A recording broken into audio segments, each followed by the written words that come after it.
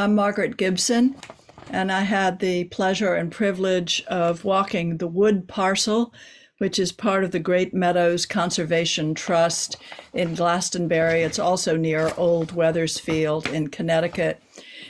Just to let you know, it is an alluvial ecosystem, and the Connecticut River is nearby. And so what we have here is an alluvial forest along alluvial land that has been taken now for many other purposes, as you'll hear. The poem is in 15 parts. Some of them are only one line or a phrase. And I don't usually like poems with numbers in it, but I want you to think of the numbers here as not a countdown, since they go from 1 to 15, but a kind of count up, a kind of sense of time passing, because that is an awful lot about what the poem has to say. The poem is called Meditation on a Floodplain Meadow, Lit and Shadowed by Sun and Cloud. 1. Time is a floodplain, a bone, a seed. 2. If I'm still enough, in time present I may sense time past and time future. Skyow! Yelps the green-backed heron as it lifts from a limb of the bitternut hickory, and I translate the heron's monosyllable, now. 3. Now also the sound of a tractor in the corn harvest.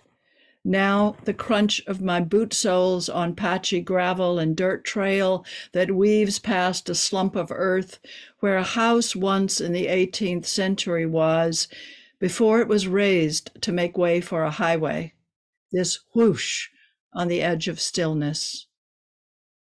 4. Just breathe. 5.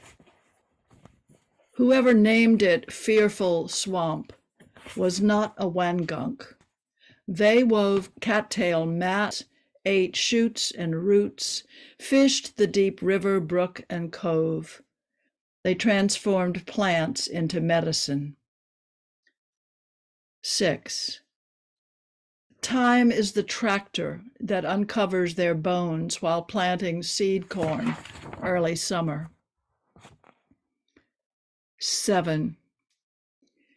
The photograph of an old iconic American elm in nearby Old Wethersfield shows it to be 15 feet in diameter. Now, as the ash trees die off, we plant American elms, disease-resistant. 8.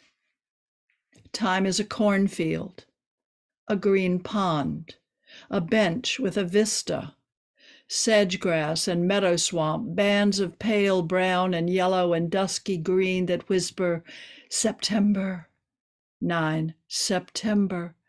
After a summer's hard drought kept all hands filling 5-gallon plastic jugs to water the new bare root plantings of tupelo, hackberry, tulip poplar, bringing back the indigenous. 10. Time is an emerald ash borer. 11. In time past, Beaver Brook, considered by some settlers inconvenient, was redirected. It was common once, this draining of the floodplains for cornfields, turf farms, suburbs, highways. Where exactly is the remnant floodplain, swamp, and forest now? 12. If with your whole body in sunlight and shadow you read the land, you may sense a covenant that links sycamore, migrant oriole, corn farmer, native pharmacist, alluvial silts, arrowroot, and black willow into one flooding of water, wind, sunlight, earth. Why would you want to alter that covenant? 13.